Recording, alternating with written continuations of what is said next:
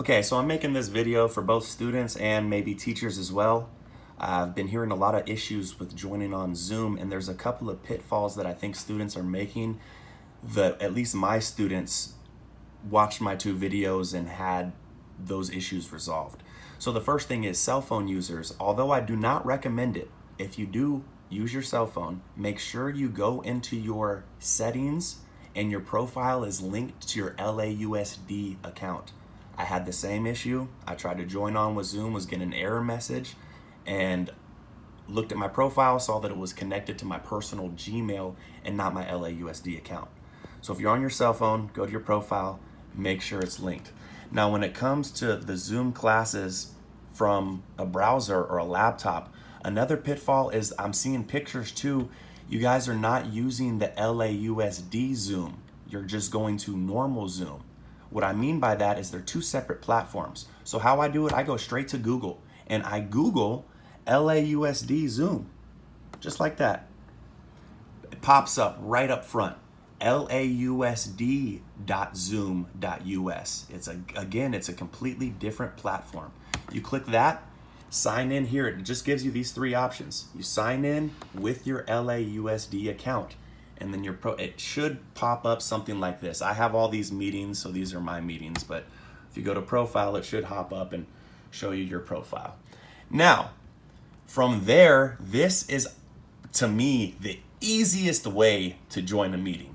But let's go back. So with my class, I actually embed my link and I give them a copy of exactly, or you, the copy of exactly what the invite from Zoom shows you.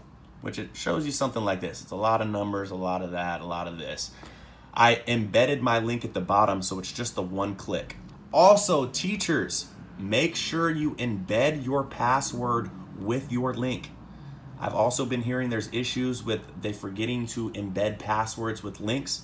But let's say that happens. At any point in time from your invite, you will see a few times in here a meeting ID and passcode.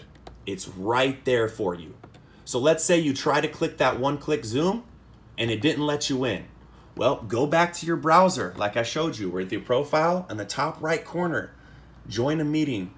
Click that join a meeting and it says, hey, enter the ID. Well, go back to your Zoom. Oh, there it is. The Zoom meeting ID. You can just copy it.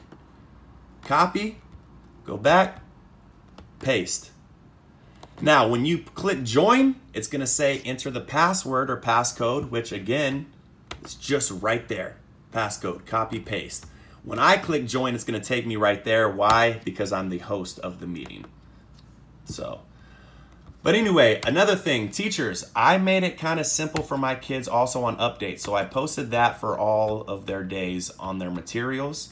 And then for updates, I showed them daily, hey, class meeting today. I deleted all that excess information, gave them meeting ID, passcode, and then I also uploaded the link too. So there's two links, link there in the actual thread, and then embedded the link in the post as well. I hope this is beneficial. It went way longer than I wanted it to, but I tried to be thorough.